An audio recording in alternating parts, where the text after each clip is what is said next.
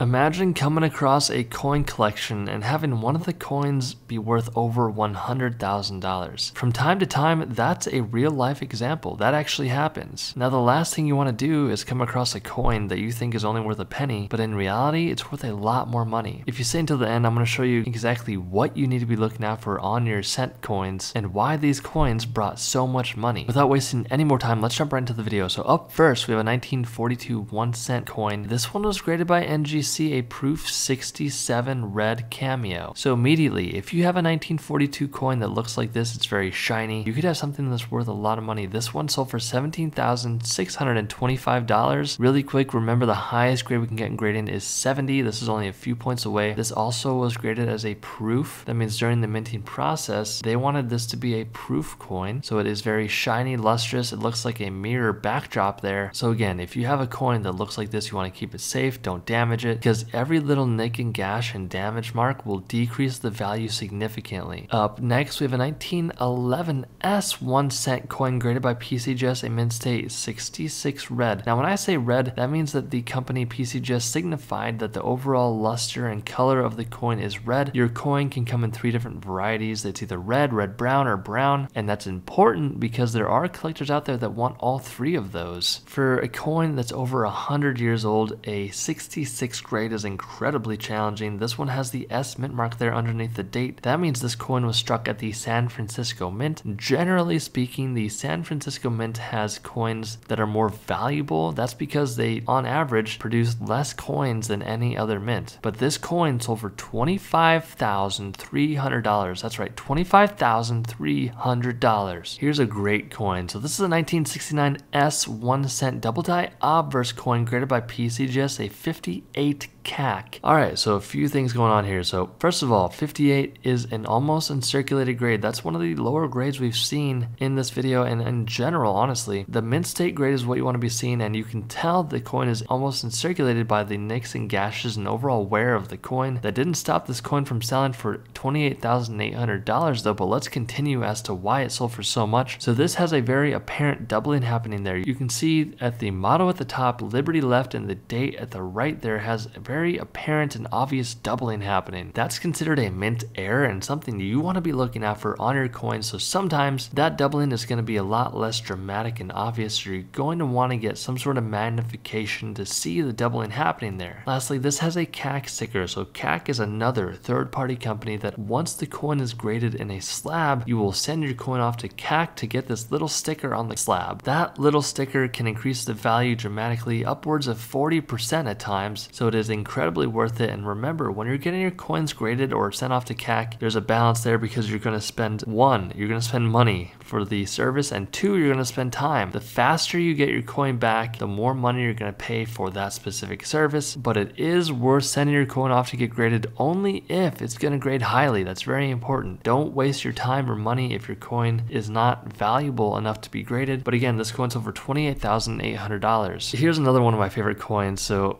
as you can tell, I have a lot of favorites, but this one is from 1922 and it's a no D mint marked coin. This has a strong reverse and graded by PCGS, a mint state 64. So what I mean by strong reverse is the obverse is the front of the coin, the reverse is the back, and these coins can come with a strong reverse. That means that it was struck very nicely and it is crisp and sharp on the back of the coin. But the reason why this coin sold for $34,500 is mainly because it is missing that D mint mark near the date there on the front of the coin. And again, just because your coin has a few nicks and gashes does not mean it's not going to be worth a lot of money, because again, this coin sold for $34,500. Now, if you have a penny and you want to know exactly how much it's worth, I offer a service on my channel. You can hit the join button and join the silver membership. You can cancel at any time, but essentially you can send me pictures of your coins and I'll tell you what to do with them. But you really don't have to do that. But this coin right here is a 1916 D 1 cent coin graded by PCGS, a mint state 67 red, and it sold for $50,400, and here's why. So honestly, when it comes to these really old coins, this one's from 1916, not much matters outside of this grade. It graded at a mint state 67. That's an astronomical grade for this date. There's not many coins from 1916 that can grade this highly, and that's the main reason why this coin sold for $50,400. Here's a 1926 S 1 cent Lincoln penny graded by PCGS, a mint state 65 red. Now again, this coin is almost 100 100 years old, and it's also important to remember when the coins sell. The market conditions are very important. If you have an incredibly rare coin like the 1926 S coin and it's in really high condition, the market's going to play less of a factor generally speaking. But for example, if you were to sell your coins during a market crash like in 08 or 09, your coin's going to be worth a lot less money than if you were to sell it in, for example, earlier 2021 when the market was really high. It's still generally high right now, but it's really hard to say for sure. But this coin right here sold for $149,500. Hit that subscribe button, it really does help out with the YouTube algorithm. Stay tuned for more, and I'll see you in the next video.